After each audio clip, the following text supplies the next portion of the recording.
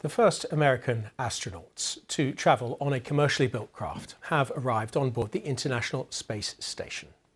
The two crew members were welcomed by a fellow NASA astronaut and by two Russian cosmonauts. The docking was the first by a US spacecraft carrying crew members in nearly a decade.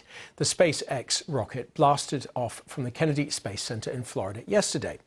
It marks the start of a new era in which NASA will buy space transport services from the commercial sector.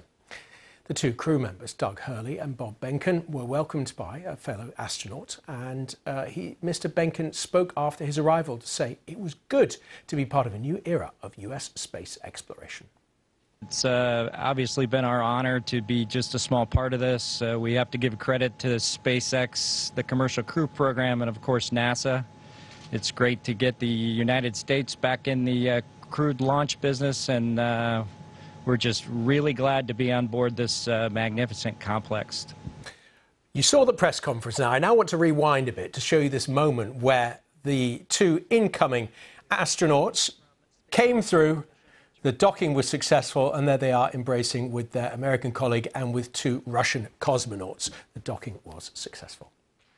I'm joined now by Garrett, a former NASA astronaut who has himself been to the International Space Station and later served as Director of Space Operations at SpaceX.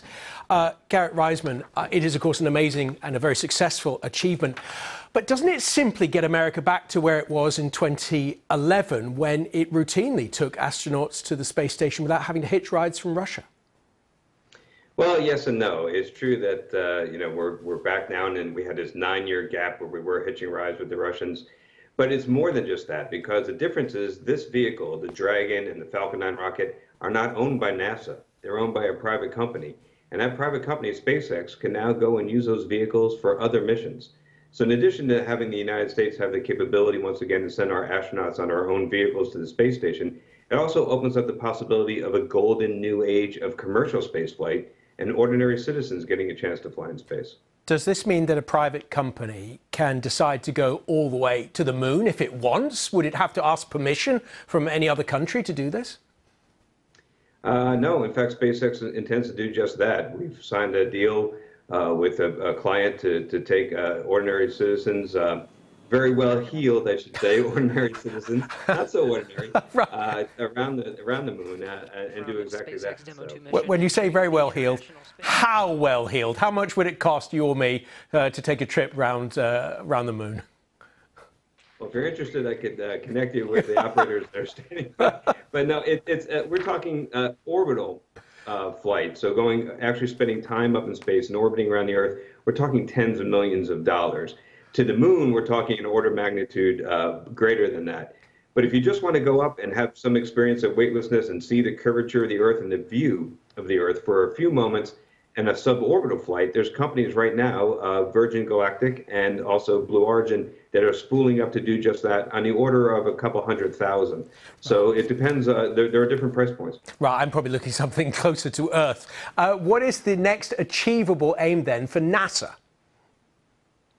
Well, NASA, first of all, has got one more vehicle that will make its maiden flight, and that's the Boeing vehicle. There were two companies selected for the Commercial Crew Program. SpaceX is the first out of the gate, but there'll be another one.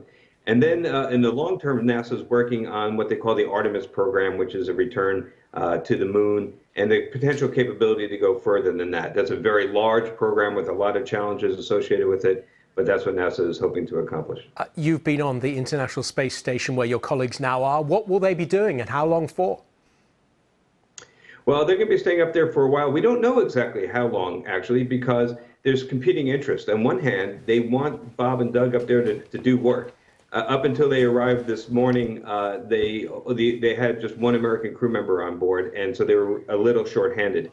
They now create the ability to get more of the manifest or more of the schedule complete, and they want to keep them there to get that productivity. But on the other hand, until Dragon comes back with Bob and Doug and splashes down and we get the data and analyze it, we can't say the certification process is done until this test flight is complete. So that, they want to get that done before the next scheduled mission. So I think we're talking sometime in the end of the summer they'll come back. Garrett Reisman, thank you so much. Thanks. And I just want to say this is a rough time over here, and I'm glad that just at least one thing went right. We take that on board, and we appreciate those words.